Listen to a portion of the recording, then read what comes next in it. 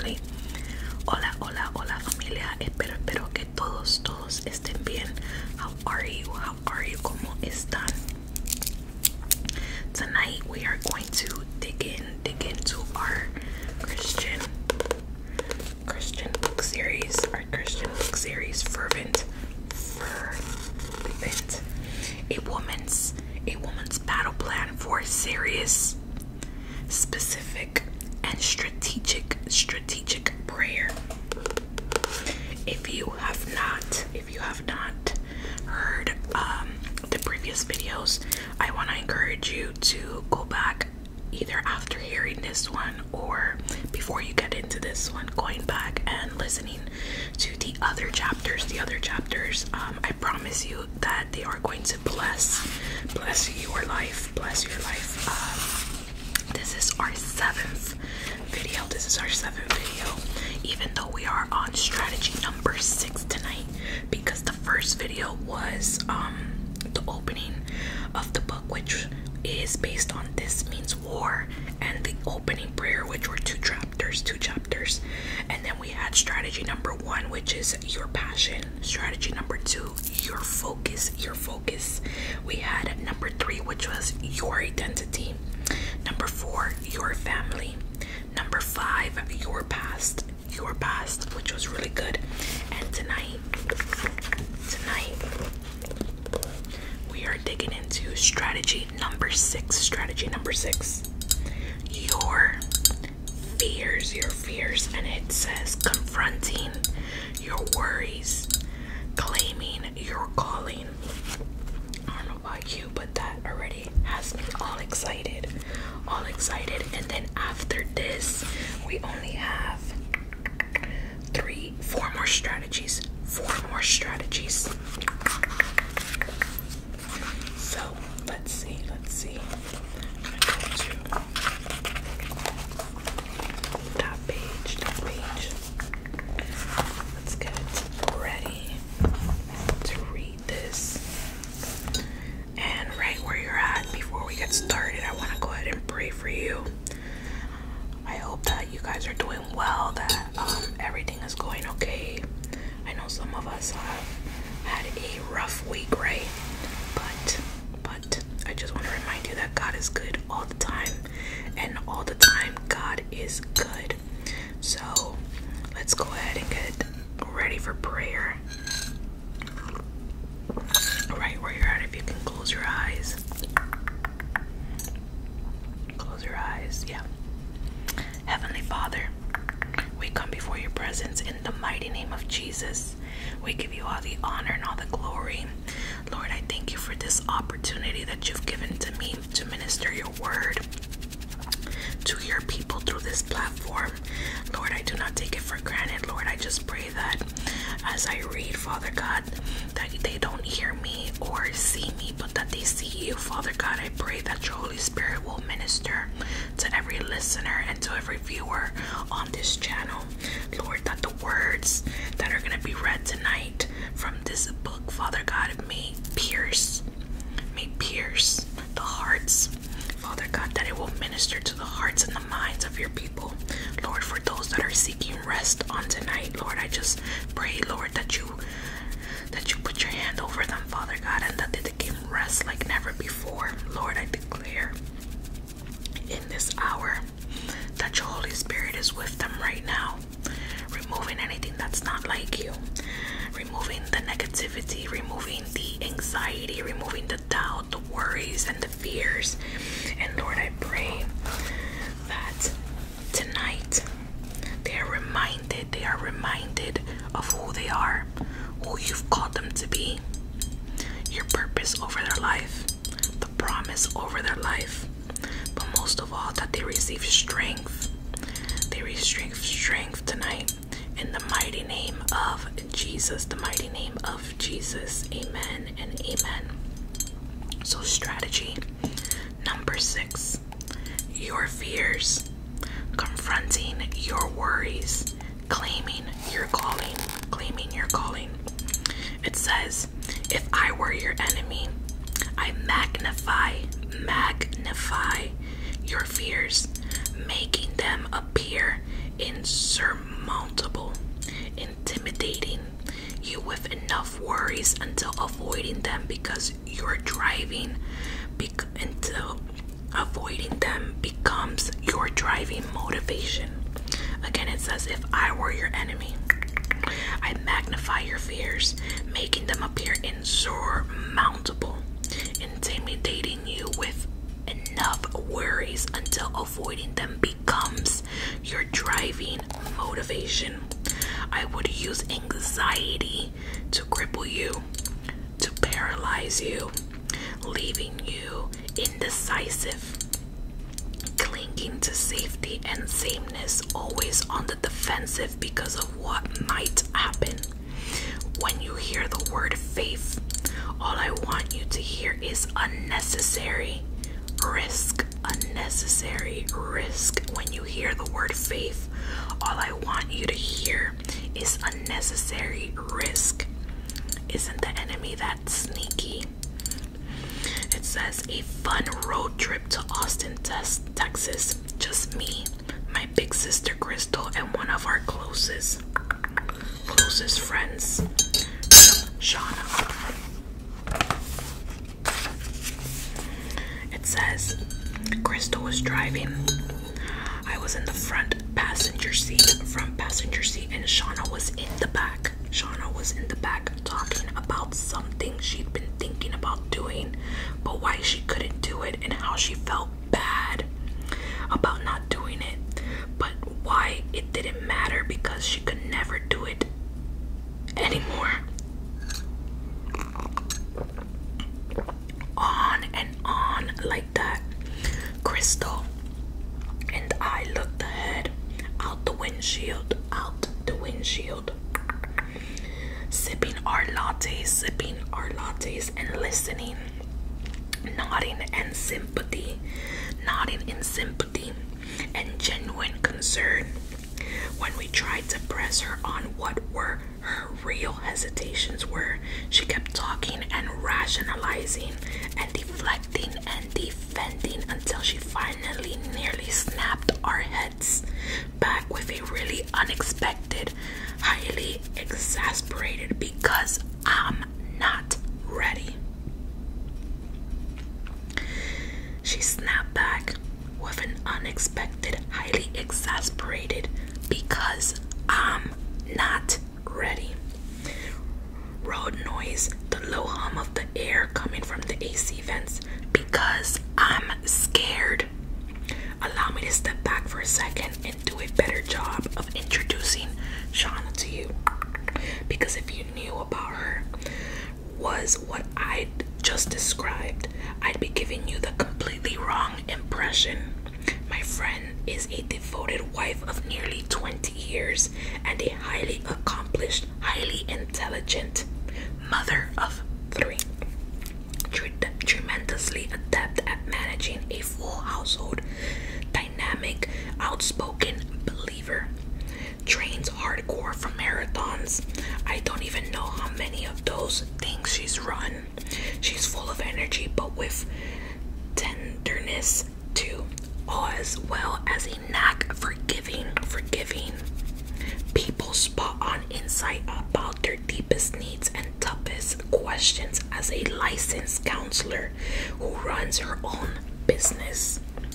She's the kind who gets sent referrals when people hit a dead end. Through all the routes of care and treatment, and simply aren't going to make it unless they see someone of Shauna's caliber. She's the best in her field. And in every other way too. In the months leading up to our outing, however, the Lord had been fairly obvious and direct in leading her to start cutting back on her caseload and start focusing on doing some writing, cataloging, and stellar wisdom she's been dishing out for all 3 years and collecting it into resources that can multiply her ministry of counsel and encouragement to those who knows how many others. It says her husband had told her, honey, just do it.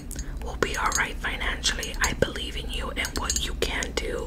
And I truly want you following the Lord on this. We'll do what we need to do to make it happen. I'm totally behind you. So everything was lining up. Every indication on her spiritual radar was tracking with this new direction. Only one problem. She was scared. Master's degree, business owner, college teacher, even a woman like her can get scared. Side note, I'd be scared all the time. All the time, and you would not even believe it. But we'll go into that later. And it says, and now in the car on the way back from a weekend with friends, tears rolled down her cheeks as she chronicled her internal struggle. What if I can't do it? What if I make all these arrangements, release my client list, sit down in front of the computer, and nothing comes out? Nothing makes sense. Worse yet, what if I do get some stuff written?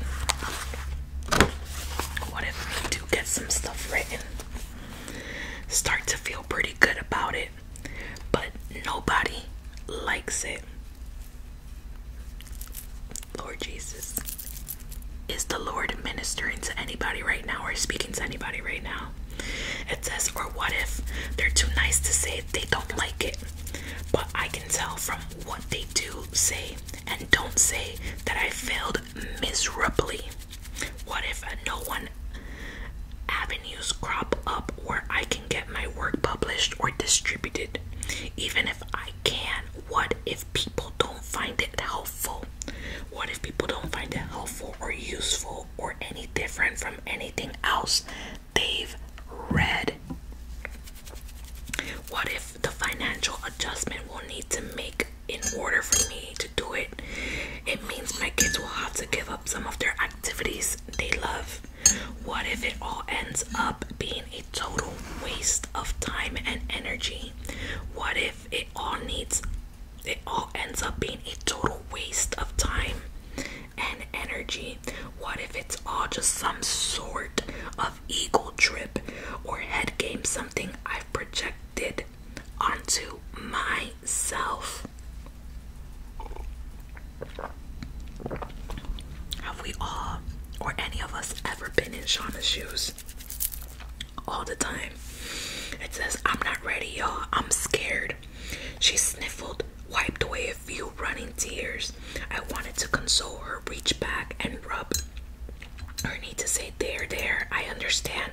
But in that moment, other words started coming out instead, before I really processed what they might sound like, spoken with a fierceness and intensity that shocked even me. Do it anyway, I said, spinning around almost a full turn from my front seat position, looking directly into her face. Shauna, if the only reason you aren't moving forward is fear, then don't you see that the enemy is trying to paralyze you? He's the one behind this. Don't sit there and let him do that. Don't let him stop you from moving forward. I don't care how afraid or not ready you may feel. Obey God anyway.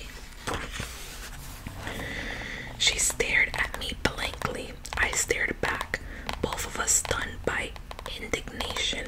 The fact is, I was mad, still am, mad at the enemy for messing with my friend like that, and I'm mad at him for messing with you too, and with me, with all of us. Anytime I begin seeing that the only thing keeping me from receiving everything God wants to give me is the fear tactic the enemy is using against me, it makes me mad. I start feeling a holy indignation rolling up over my shoulders and picking me up from behind because he's working that hard to keep me from moving forward. There must be some blessing duty from heaven he's trying to divert me from. And I'm just not having it. Not anymore. Not from him. I hope you're not either. The fact is, fear is one of Satan's primary schemes for crippling God's people. I'm not talking about legitimate concern. I'm not talking about the protective warnings of wisdom and godly counsel. I'm talking about fear. I'm talking about fear. Insistent worry, up all night anxiety, worst case scenarios becoming the only probabilities you think about. Fear like these. Instead of simply raising our blood pressure, ought to set off some fire alarms. Why am I feeling so paralyzed like this? We clearly know from scripture that God has not given us a spirit of fear, but of power and love and a sound mind. And that is found in 2 Timothy 1:7. So whenever you sense a spirit of fear invading any particular area of your life, you can know by process of elimination that it's not coming from God. That it's not coming from God. Which only leaves one other spiritual place it could originate from, which ought to make you wonder why it's there. Aren't you at least a little bit curious what he's trying to keep you from experiencing? I'm pretty sure you're familiar with the story of Moses and the children of Israel, pinned up against the waters of the Red Sea, while the Egyptian Pharaoh and his armies were bearing down hard from behind.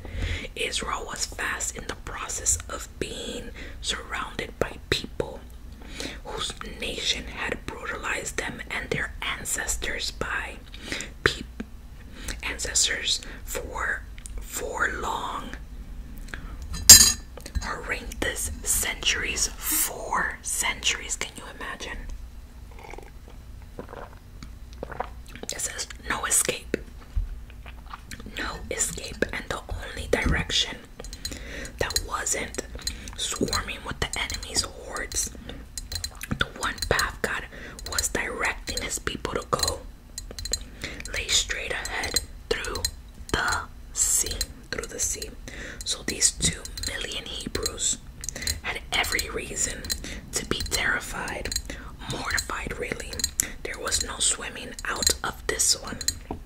And yet in the face of such impossible circumstances, with the odds so heavily stacked against them, and with no indicator of the miracle that God had planned, Moses said to the people, "Do not fear." His very first instruction to them was not to be afraid. And isn't that like the first thing that we do when we go into uncharted waters? It's the fear just starts rising up, right? And it says, notice that Moses wasn't telling them not to feel fear. The prospect of looming death will just kind of do that on its own. Fear is a natural human response to a lot of things, a Red Sea moment being one of them. So he knew they would feel fear, but he was telling them not to wallow in it, not to choose it, not make friends with it, not entertain it, engage it, because if they did, they risk not sticking around long enough to experience the stunning miracle their God was about to perform. And even more, they risk not getting to the other side, to the promised land, to the milk and to the honey, to destiny. Oh, so that's just the enemy wanted fear to keep them from obtaining. That's what they'd all be singing about in the next chapter, while Pharaoh's army was being swallowed whole by the waters was now just a hop and a skip from Sinai. And that's what he hopes fear will keep you from obtaining to. That is what the enemy hopes that fear will do to you. Your destiny. Let me say this. I do not know firsthand how the despair of intimidation feels when it's strangling you around the neck. I know the kind of paralysis that can harden around you when you're scared to death about going through with something you've committed to do, and you just don't think you've got what it takes to do it. I've known those times, like perhaps when all we feel like doing is pulling the drapes, climbing back under the covers, and wishing the next few hours or days or weeks would please just go away. But whether you need a gentle hand today reaching out to hold yours, or if, like my sweet friend Shauna, you could use a little tough love right now to shake yourself awake from the stupor of all those excuses, the prescription is still the same. The prescription is still the same. Do not be afraid. Do not be afraid. This issue of fear is so well known and important to God that more than 300 times in scripture he tells his people in one form or another not to be afraid. Fear not. Isn't God good? He knew that we would face fear. He knew that fear would arise in us, and he gives us more than 300 reminders in the word to not fear. And it says, fear not, be not afraid, do not fear. Look it up, it's everywhere. You know, those times when you're searching high and low for just one verse to tell you what God wants you to do. Well, here's 300 of them, and they are all saying the same thing. Do not be afraid. It's the enemy telling you be very afraid. It's the kind of junk he's been feeding you lately. 20 million reasons why you can't kick the habit, can't stand up and lead a Bible study, can't help start the inner city ministry, not qualified enough for the job, can't do this, could never do that, be crazy to even think about doing the other thing, why not, might take too much time, not to mention the pressure, the germs.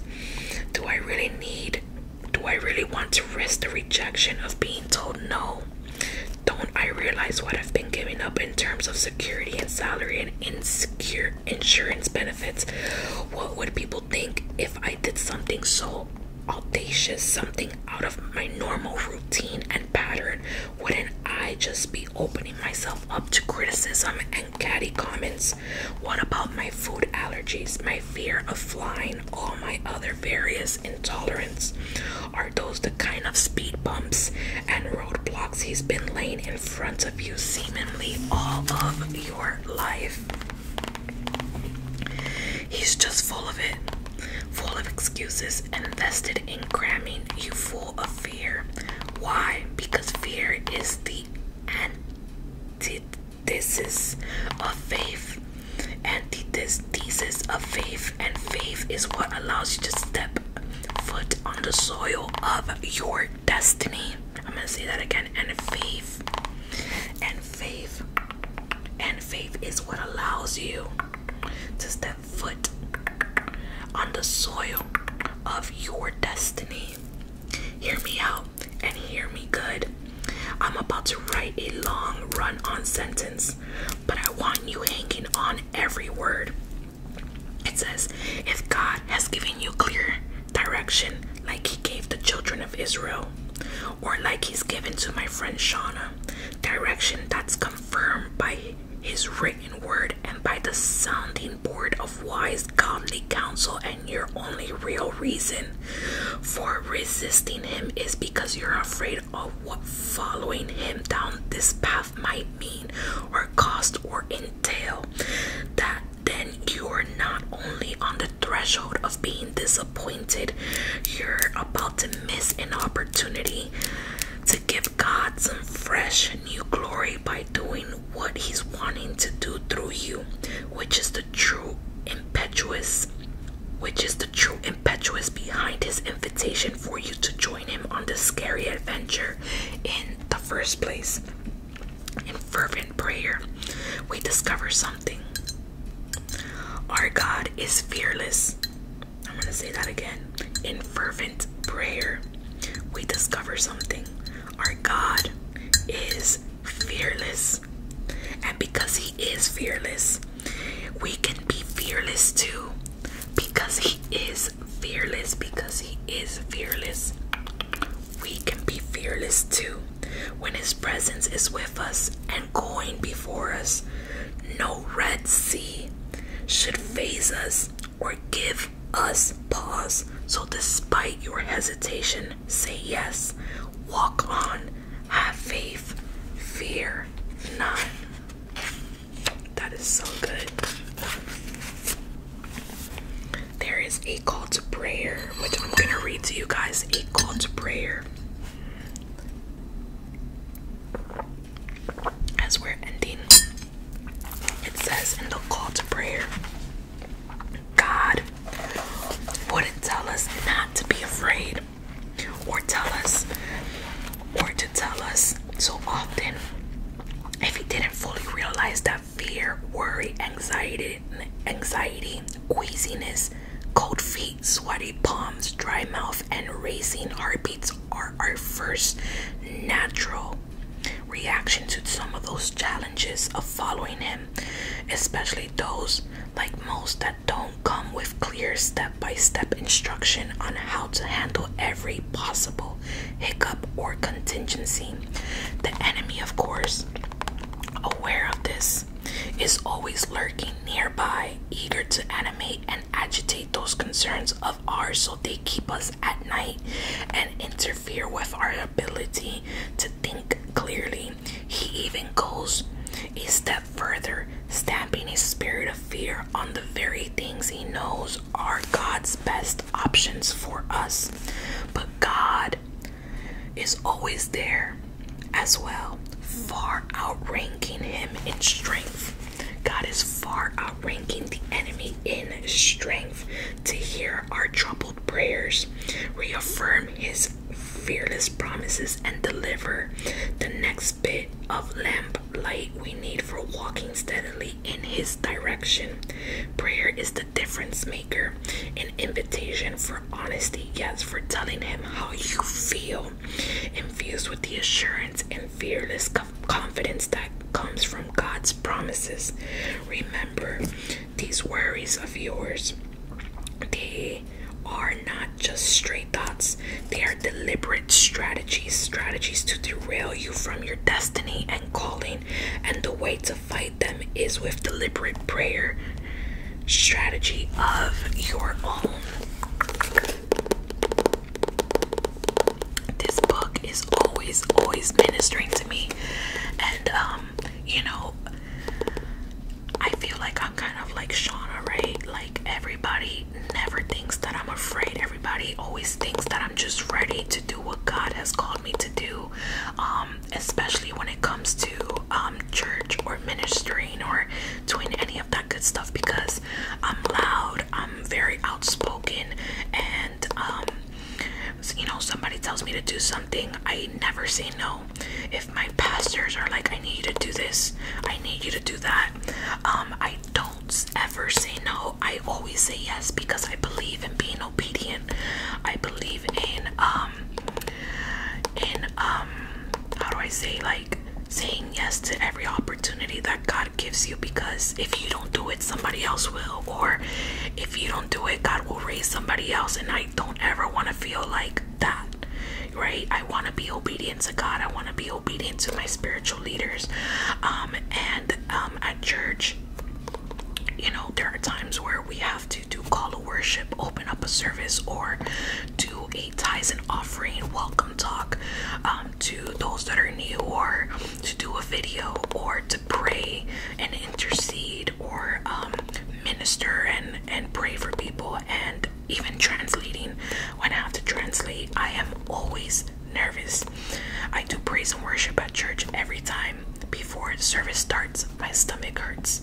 I'm afraid. I tell my praise and worship friends and at church, like, I'm nervous, like my stomach hurts, and we all feel the same. I don't ever want to get on the altar and feel comfortable, because that's the moment that I know that I'm not relying on God. I'm relying on my strength. I can't go to church and eat anything or drink anything. Like, my husband always like goes to Dunkin' Donuts, and he's like, do you want something? And I'm like, no, I can't. I'm singing today. But if I'm in kids' church serving that day, I'm like, oh yeah, give me a large iced coffee, caramel, cream, sugar. I have no problem. But I am always afraid. If I have to lead a song, Lord, like, my hands start shaking. I get really nervous. I doubt myself. I cringe at the sound of my voice, and it's always been like this. And it's this fear that the enemy puts inside of you to make you feel like you're not good enough, to make you feel that you're not called, that somebody else can do it better than you. Even with ASMR, I've mentioned this before, like, I question and overthink every single video that is about to be posted. And I see other people that have, you know, in the community, these views and these followers, and my goal is to minister the word of God. You know, like, I want people all around the world to encounter the God that we serve, the God that I serve, the God that saved me, that loves me. Like, I want, like, that's my goal, like, to help people that are struggling, and that can't sleep, that don't know God, or, you know, help them transfer from secular ASMR, because there's so much ASMR out there that is far from godly and far from just a regular role play, right? And, you know, my heart's desire is to help these people with God. And, you know, as soon as I do a video, I start to overthink, and I'm just like, oh, like, I messed up, or I didn't do enough triggers, or, you know, I feel like it's always the same thing, like, you know. And I see other people, and I'm just like, man, like, you know. And it's just this fear that the enemy puts inside of you, you know. And I have to constantly encourage myself by reminding me, like David did, of God's promises and the word of God. You know, it's, you know, the enemy truly loves to make us feel like this. He likes to make us feel so insignificant. And you know, I can totally relate to strategy number 6, fear, because it consumes you. It wants to paralyze you. But like I said, I never say no. And I do it afraid. Every single time I do it afraid. And, you know, I ask God, I'm like, God, remove this fear. But I feel like the fear, God allows the fear to be there to see if I'm gonna be obedient, to see if I'm gonna push through and trust in Him. You know, I could be like the Israelites and complain and want to turn back, or I can trust God completely and be like, God, with this fear, without this fear, I'm gonna do it because you've called me, you've anointed me for this. So I want to encourage you that, you know, if you feel fear, if you struggle with fear, it is normal, but do not allow it to paralyze you. Do not allow it to stop you from doing what God has called you to do. We're gonna mess up. We're not perfect, right? We're not perfect by any means, but it's important. It is important for us to just push through and do it afraid. We are daughters and sons of the living God. We have inheritance. He has called us to walk in power and authority and with a sound mind. So if you struggle with fear, if you struggle with anything and if this has ministered to you, I want to pray for you tonight as we end. You know, and I just said all of that to just show you that not because you see somebody on social media or on YouTube means that they have it all together. If anything, I feel like I'm just such a hot mess. I feel like, you know, like I struggle in different ways than other people. And sometimes I feel like my struggles are maybe insignificant. Like if I tell other people, they're gonna be like, oh my god, really? That's all you struggle with? But to me, like, they're big things, you know, especially in the mind. But I just want to remind you tonight that you're not by yourself. You're not the only one that struggles. You're not the only one that deals with fear. I'm not perfect at all. Trust me, at all. Please understand that. I just want to do what God has called me to do, even when I'm afraid. You know, I think about all of you guys when I do these videos. Like, man, I know that my MVPs, the ones that are always commenting, my little tribe from the beginning is waiting on these videos, and I think about you guys, and I just want to make you guys happy, and I want you guys to know that you're not by yourself. I truly pray for this channel. I pray for all of you guys, and I know that a lot of you guys are going through so many different things, so you're not by yourself. So if you can pray for me as I pray for you, this sister in Christ would truly appreciate it, because I need all the prayers that I can get. I appreciate prayer. So I'm gonna end tonight with a prayer for you guys, for you all. Heavenly Father, thank you for the word that was read today. Thank you for the FerVent book. Thank you for strategy number 6, and for removing the blindfold on the spirit of fear. Lord, so many of us are struggling with fear. As I speak, so many of us are struggling and have been struggling for years with fear. God, I declare that the spirit of fear will no longer paralyze your people, will no longer paralyze your people from doing what you have called them to do. Lord, I declare that we will walk in authority, in power, and in dominion, that we will have a sound mind. Lord, I declare that we will not allow the tactics and the plans of the enemy to stop us from doing what you have called us to do. I declare that when the spirit of fear wants to arise, we will attack it. We will attack it with your word, that we will remind ourselves who we are, that we are a daughter, that we are a son of a king, that we are the daughters and the sons of Yeshua, that we have power, that we have authority, that when we look in the mirror, we will speak words of affirmation, that we are called, that we are anointed, that we are the head and not the tail. Lord, you have called us for such a time as this, and we cannot allow fear to get in the way of doing what you've called us to do. I declare that the words of the enemy, the negative words, will decrease, and the volume of your word will increase. I declare that your Holy Spirit is with each and every viewer. I declare that you are giving them rest, that you are removing that fear, and that we will do it with boldness, that we will do what you've called us to do with boldness, that we will grab that microphone, that we will pray for our brothers and sisters, that we will do whatever it is that you've called us to do, whether it be to write that book, record a video, minister on TikTok or Instagram, read your word in front of a congregation, to pray for the homeless, to give food to somebody, that we will not be afraid. And that when our sisters or our brothers in Christ need us, that we will speak words of life and encouragement, that we will not allow them to sit in that pity party anymore, but we will be a light in the midst of darkness, and we will knock some sense into them, because they need that word. And God, I just thank you for everything. I thank you for every viewer, every listener, and I thank you for this channel. I thank you for the family that you've given me on this channel. Protect them, cover them, in the mighty, mighty, mighty name of Jesus Christ. Amen and amen. Thank you guys so much for watching.